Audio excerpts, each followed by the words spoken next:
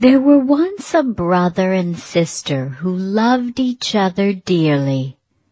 Their mother was dead, and their father had married again a woman who was most unkind and cruel to them. One day the boy took his sister's hand and said to her, "Dear little sister, since our mother died, we have not had one happy hour. Our stepmother gives us dry, hard crusts for dinner and supper. She often knocks us about and threatens to kick us out of the house.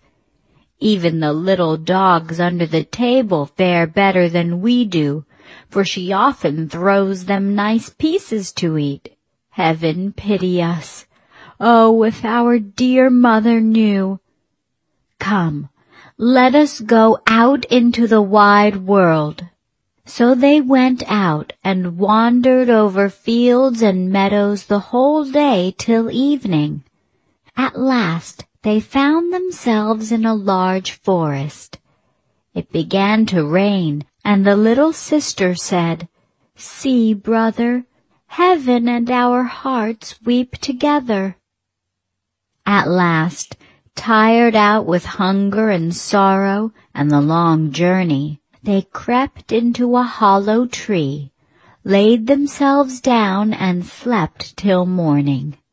When they awoke, the sun was high in the heavens and shone brightly into the hollow tree.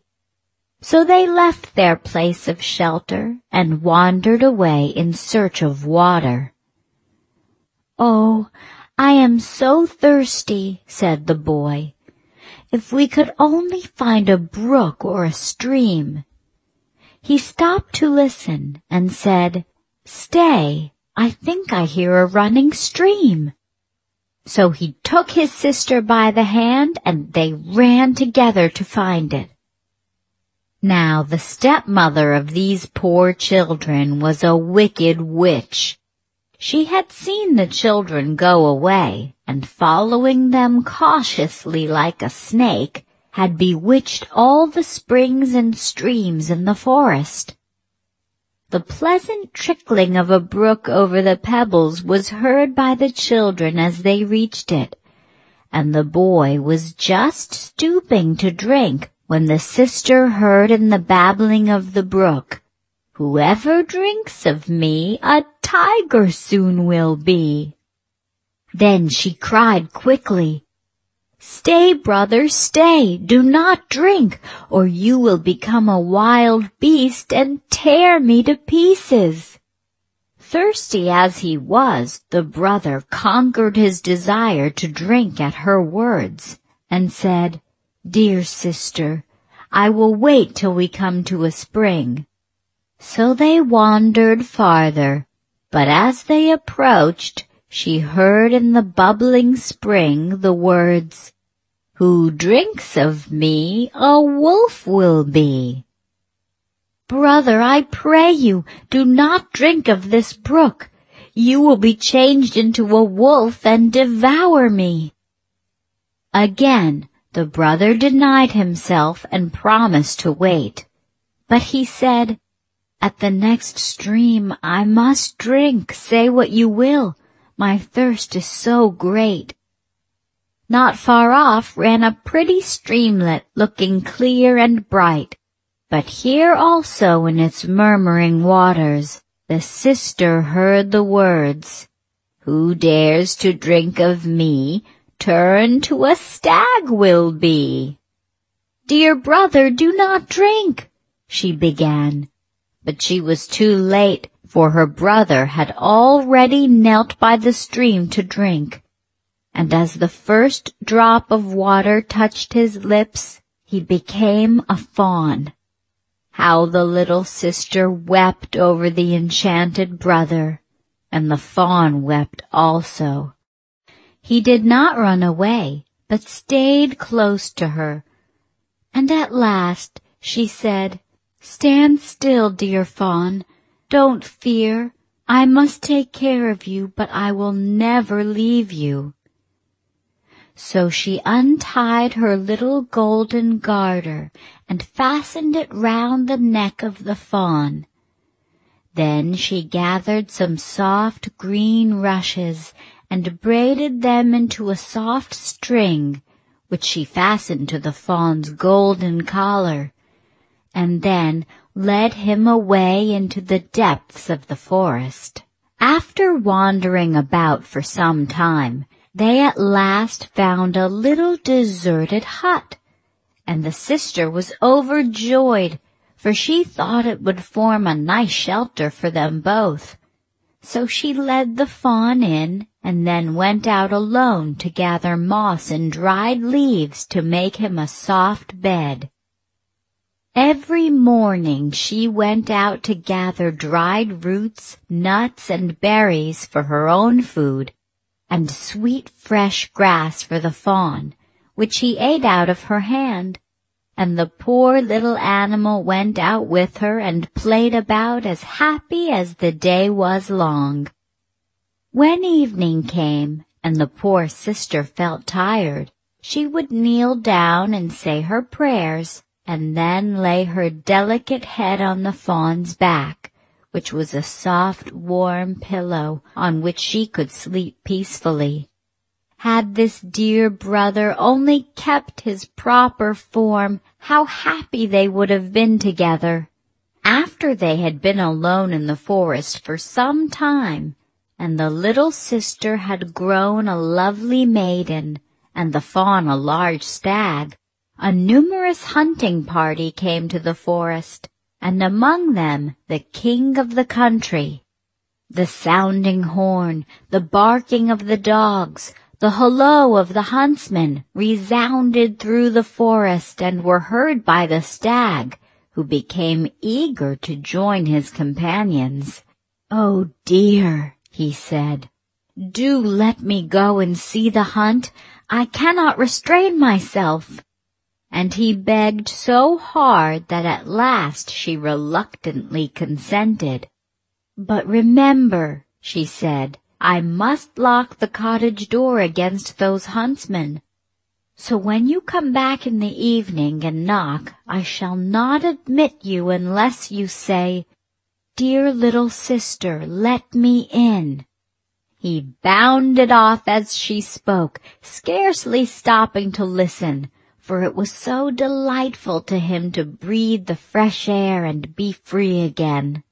He had not run far when the king's chief hunter caught sight of the beautiful animal and started off in chase of him, but it was no easy matter to overtake such rapid footsteps.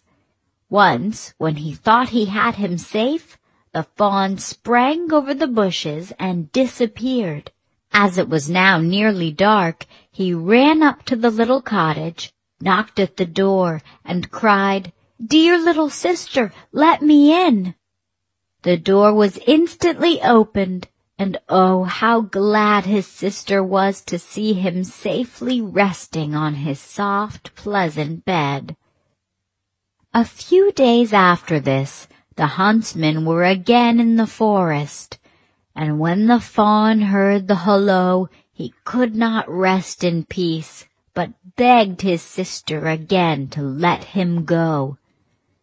She opened the door and said, "I will let you go this time, but pray do not forget to say what I told you when you return this evening."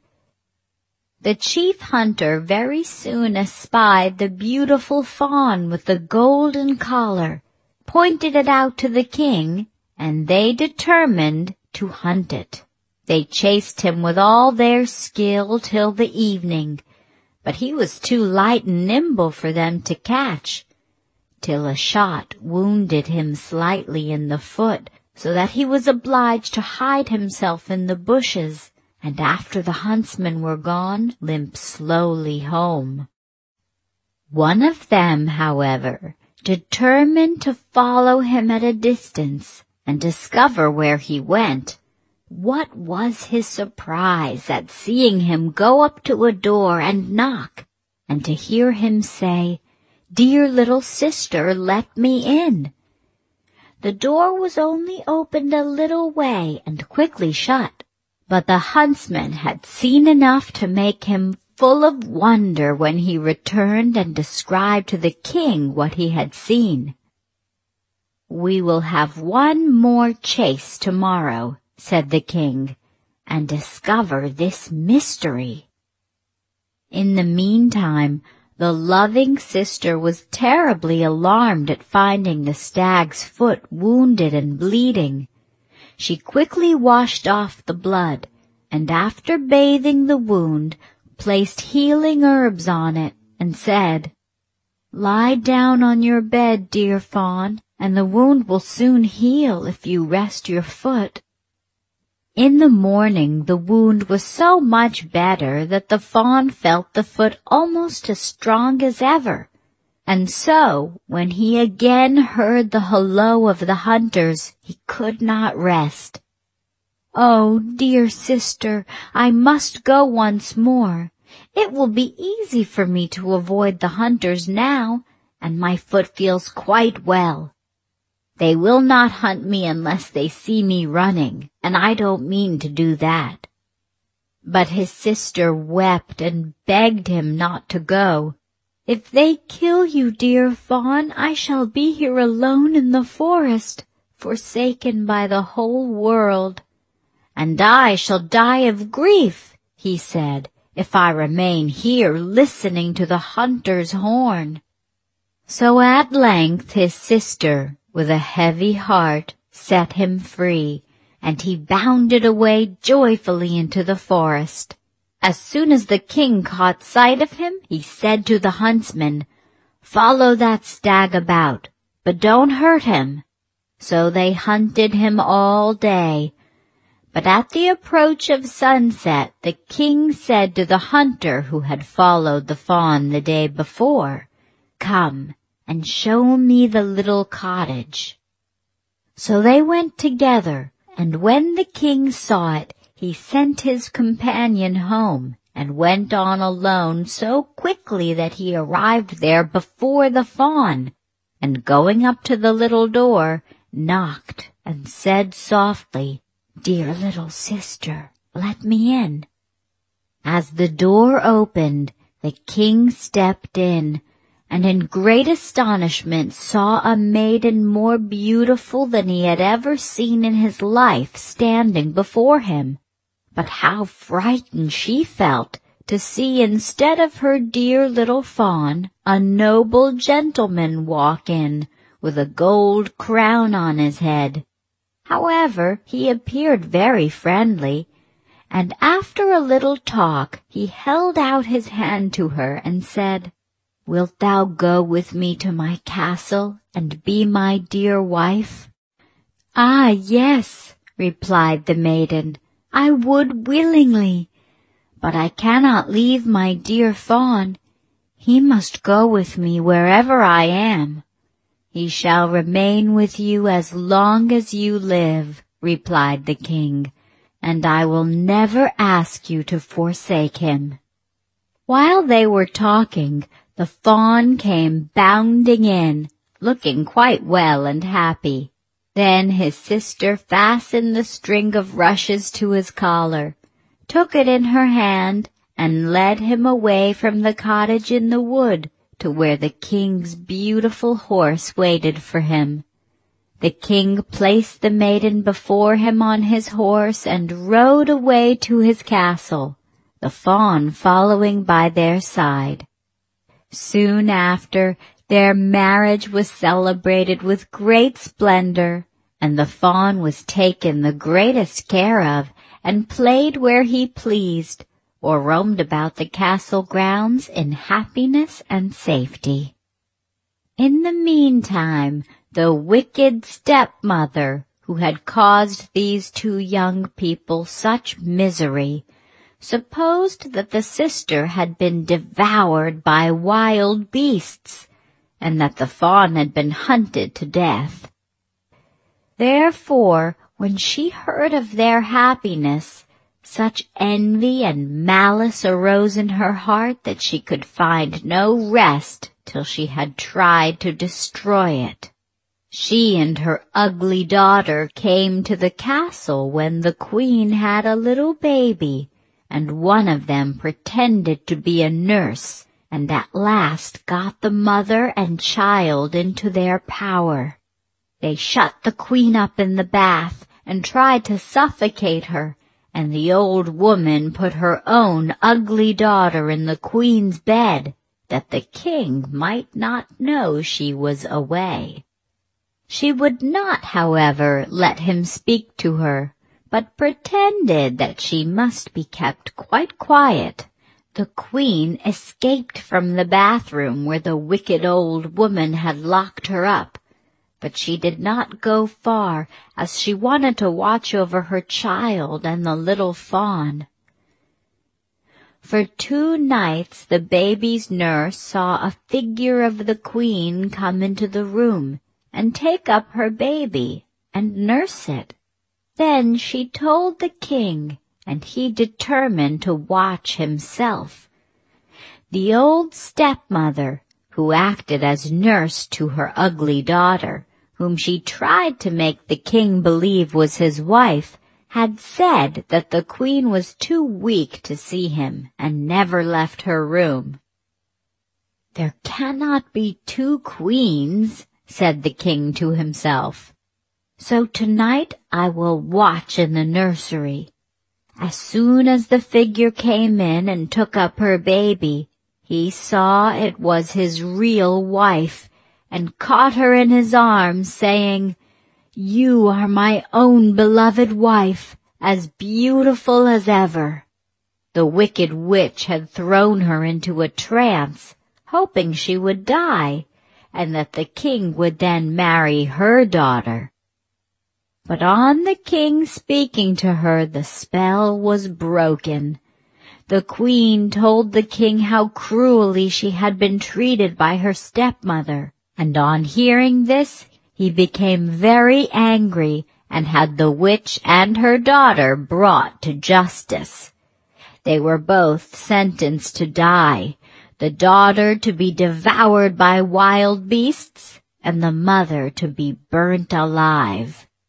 No sooner, however, was she reduced to ashes than the charm which held the queen's brother in the form of a stag was broken. He recovered his own natural shape, and appeared before them a tall, handsome young man. After this, the brother and sister lived happily and peacefully for the rest of their lives.